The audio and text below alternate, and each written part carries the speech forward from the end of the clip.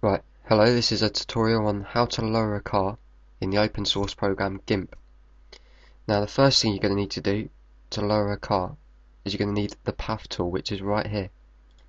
So select the path tool and you're going to want to go around the whole of the bottom edge of the car, all around this part here. So you're going to probably want to zoom in first to get more accurate, and you're going to want to go around the whole of the bottom part of the car. Now this is probably going to take some time, so I'm going to pause this part and we can carry on once I've done this. Now as you can see, I've gone around the whole of the bottom of the car. Then once you've done this, you want to make sure you've gone right to the edge here and here, and you want to go right into the top corners like that.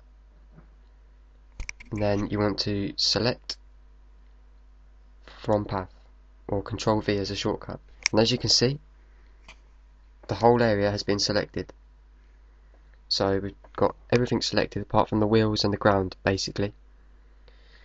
Now, if you right click on here and go Edit, Copy, and then push Control V to paste it, it's going to paste it as a new layer. So you want to bring up your layers dialog box. So push Control L to bring up your layers, and you'll see the pasted layer. Now rename the pasted layer lower, or lowering, or whatever you want.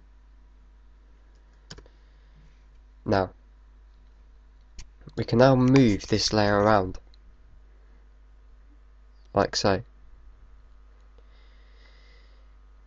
So what we need to do to lower the cart is move it lower.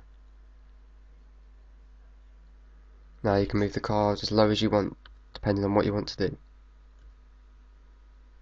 So we'll say about that. Now to get rid of this yellow outlined box, so you can see what's going on, go View and Show Layer Boundaries.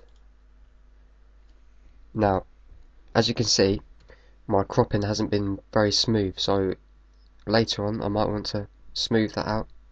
Then it's ready for a pair of alloys. And that's how you lower a car in GIMP. Thank you for watching, and don't forget to visit justbloomit.com.